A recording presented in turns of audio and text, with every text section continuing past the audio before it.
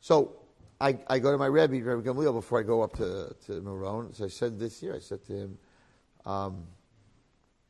he said to me, listen, whatever you need, take something on, whatever it is. You don't have to tell anybody. Take something on.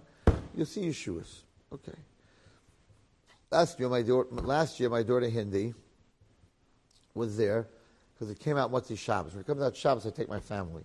So during the week, I just fly in, I just fly out. So she was there, and she went to Rabbi Gamliel. Gamliel said, you want to be a Kala? Go up with your father and be Makabal something, and you better keep what you're being Makabal. Write it down on a piece of paper, what you're being Makabal, and you'll see that next year you'll come back like Baomer. He didn't say you're going to be married. He said next year by like Baomer, you will know your chassan. That's what he told. That's what he told my daughter. Okay? Oh, now I told you who it happened to. Okay. I wasn't going to tell you who it happened to. But anyway, so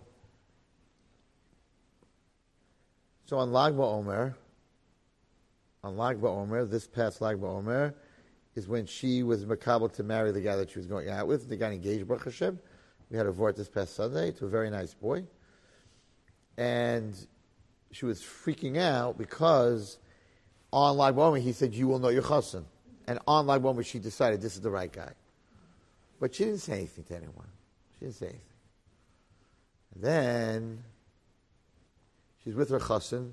She got engaged Sunday night. She's with her chassan. And she tells him, I went to Rabbi Gamliel last year, and I was makabel something, and Baruch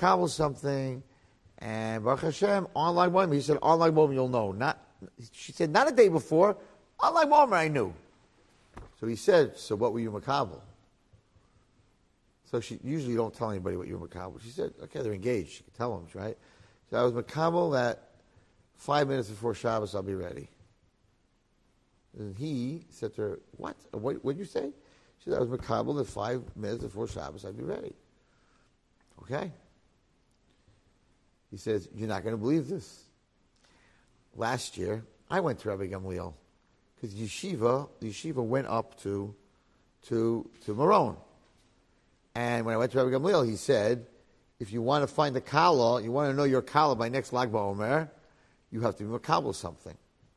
He says, so I wrote down on a piece of paper that from now on, I'll make sure I'm ready for Shabbos 5 minutes before Shabbos. So they were both makabel the same thing without knowing who was makabel, that they were makabel the same thing. That's a very big inyan to be on Lag BaOmer, to be makabel something. You've just experienced another Torah class brought to you by TorahAnytime.com.